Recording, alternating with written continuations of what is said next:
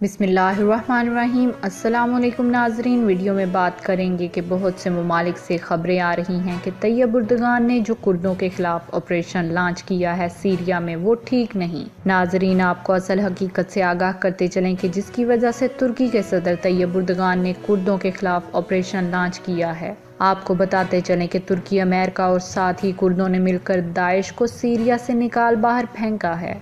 अब कुर्दों ने दोबारा दाइश को पनाह देना और उन लोगों को रिहा करने के साथ साथ उनके ठिकानों को दोबारा एक्टिवेट करना शुरू कर दिया है। तुर्की में भी कुर्दों ने कुछ ऐसी ही वारदात मजीद की हैं जिसकी बदौलत तुर्की के सदर तैयब उर्दगान फ्रंट लाइन पर आए और कुर्दों को निशाना बनाने के लिए कह दिया। आपको आगाह करते चलें कि कभी एक ऐसा ज़माना भी था जब पाकिस्तान एयरफोर्स के जहाज गोलन हाइट्स पर गए और इसराइल के F-35 जहाज़ों को तबाह भी किया था। नाजरीन, बहुत से ममालिक का ये भी मानना है कि दाइश, कुर्द, इसराइल और अमेरिका मिलकर तुर्की पर हमला करने वाले हैं।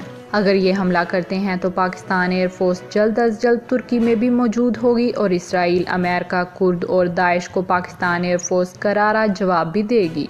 नाजरीन, पाकिस्तान के एक्सपर्ट्स का कहना है कि पाकिस्तान के जहाज और पाकिस्तान एयरफोर्स के पायलट्स तुर्की में मौजूद हैं। अगर कभी भी दाइश, इसराइल, अमेरिका या कुर्द वगैरह ने तुर्की को नुकसान पहुंचाने की कोशिश की तो पाकिस्तान एयरफोर्स के जवान वहां मौजूद हैं, वहां कारी ज़रब लगाएंगे इन तमाम तर लोगों को। पाकिस्तान और तुर्की के ताल्लुकात नाजरीन बहुत ही गहरे हैं। कोई भी मुल्क ये समझने की गलती ना करे कि अगर कोई मुल्क तुर्की को नुकसान पहुंचाएगा तो पाकिस्तान चुप रहेगा और आराम से बैठेगा।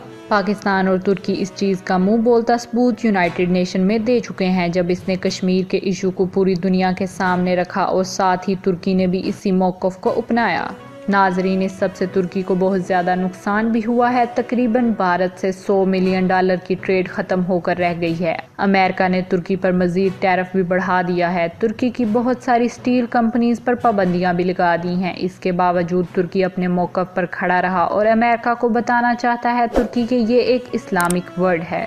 इस्लामिक वर्ल्ड का एक अपना एहतराम होता है। तुर्की के सदर तैयब उर्दगान ने तो अपना वादा निभा दिया है यूनाइटेड नेशन में कश्मीर का इशू भरपूर तरीके से उठाकर। अब बारी पाकिस्तान की है और बहुत सारे एक्सपर्ट्स का ये भी कहना है कि पाकिस्तानी जहाज पहले ही तुर्की में मौजूद हैं। तुर्की की जानिब अगर कोई भी इसराइली त्यारा बढ़ता है तो इसको नेस्तनाबूद कर दिया जाएगा। नाजरीन, पहले भी ऐसे वाक़यात हो चुके हैं जो कि इसराइली मीडिया खुद एक्सेप्ट करता है कि पाकिस्तान के F-16 जहाज़ों ने गोलन हाइट्स पर इसराइली त्यारों को मार गिराया था। नाजरीन, ये बात कोई और मुल्क नहीं बल्कि खुद इसराइल का मीडिया कर रहा है। इसराइली मीडिया का कहना है कि तुर्की जब भी इसराइल पर अटैक करता है तो अटैक करने वाले जहाज पाकिस्तानी होते हैं। पाकिस्तानी पायलट्स ही इनको ऑपरेट कर रहे होते हैं। इस तरह की तमाम तर बातें और इंकशाफात इसराइल की जानिब से किए जा रहे हैं।